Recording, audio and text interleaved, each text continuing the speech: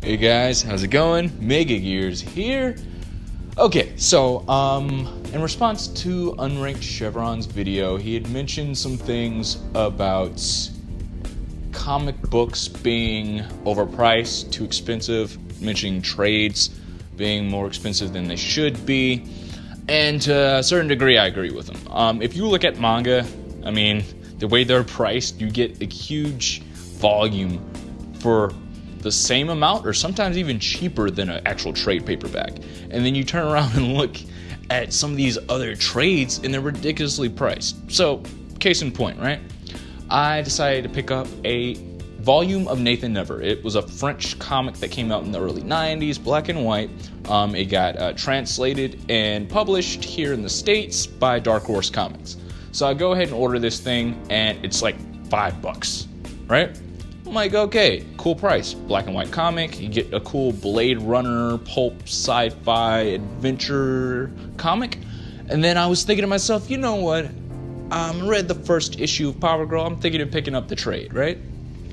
So tell me why I turn around and go into Amazon and this thing is like $25. Now, I don't know about you, but it doesn't matter how good Power Girl is. I think $25 is a bit too much for just a volume 1 trade paperback.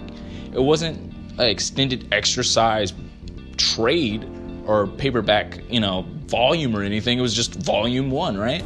I mean, you turn around and you see stuff by like Ethan Van Sciver, Green Lantern and everything, or Tom King's Batman or Red Hood and the Outlaws, that trade. And that's like $15. Even the pricier ones are like $18.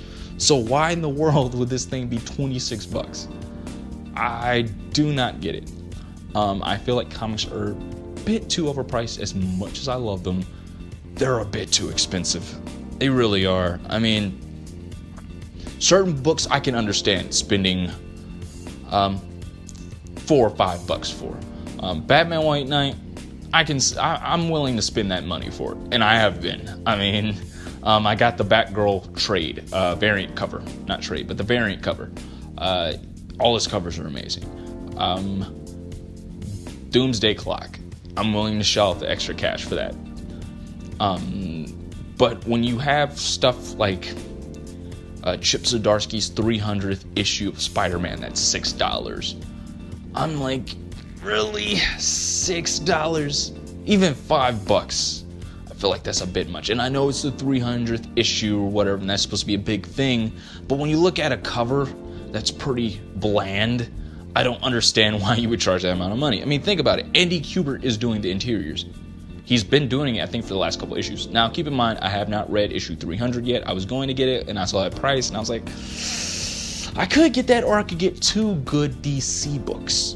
Or I could go and turn around and get Sensational She-Hulk by John Byrne for that same price or cheaper,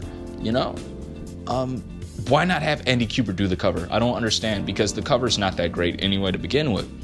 But I feel like, even though I'm hearing that, and I don't know everything about comics and the whole thing with shipping and pricing and all the things that comic book companies go through, so I can't speak as an expert. I'm just talking about a casual, a newbie into the hobby that goes to the comic book shop every couple weeks or so, right?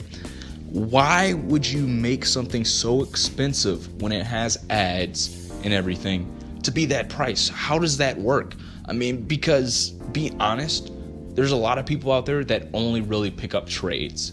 Every now and then, there will be certain books or maxi or mini series that they'll pick up, or it will be like 1 or 2 comics that they will get monthly on a consistent basis. Get their Batman or their Flash or whatever, right?